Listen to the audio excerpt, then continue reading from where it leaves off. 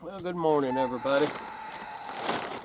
I'm going to do some more air layering today. I got a Keifer pear that I want to air layer. So I'm just going to get me some soil to work with, which will be just peat moss, and I've run out of the pine bark mulch. And I've got plenty of just garden soil, but it has fertilizer in it, and I'd rather not use anything with fertilizer. So I'm just going to use this soil here. It doesn't have anything in it, but I like using that peat moss because it really helps hold the moisture in.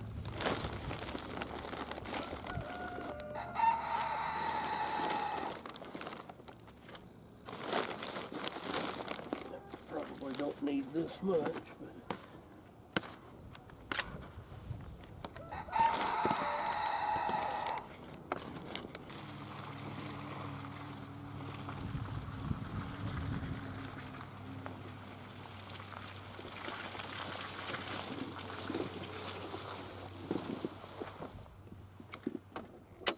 looks like I've got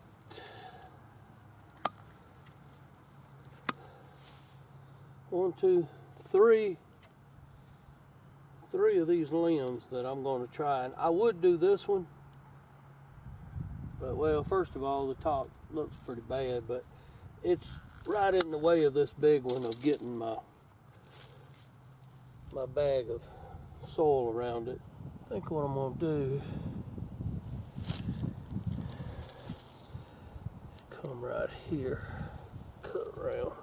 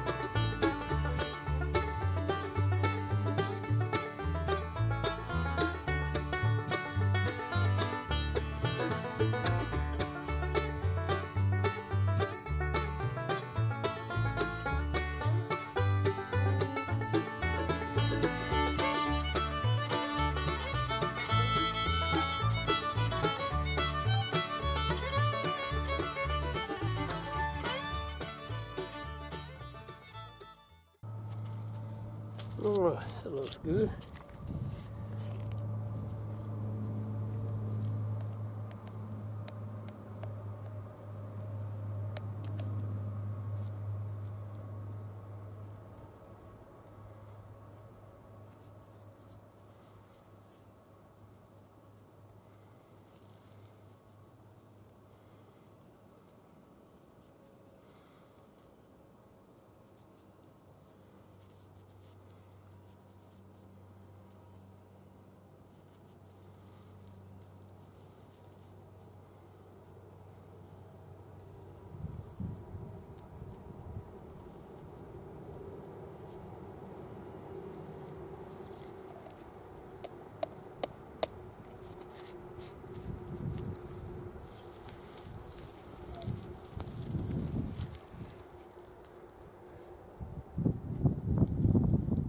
This is the way I have always done my air layering.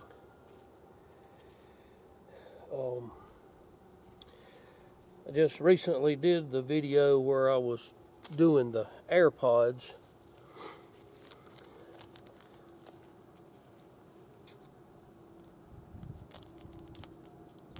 I'm not gonna put all my eggs into that one basket, because last year I did those and didn't have any success.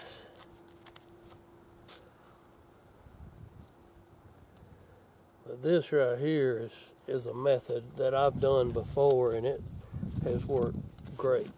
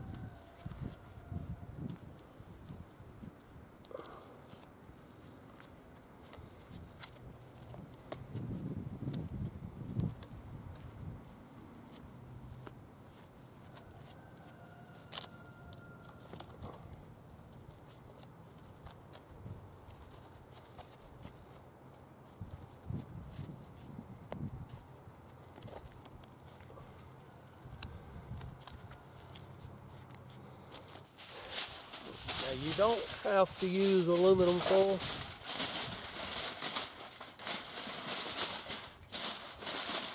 But this is the way I've always done it. And I'm just saying you don't have to. It don't make no sense why you would have to use aluminum foil. But like I said, this is the way I've done it before in the past, and it's worked great for me.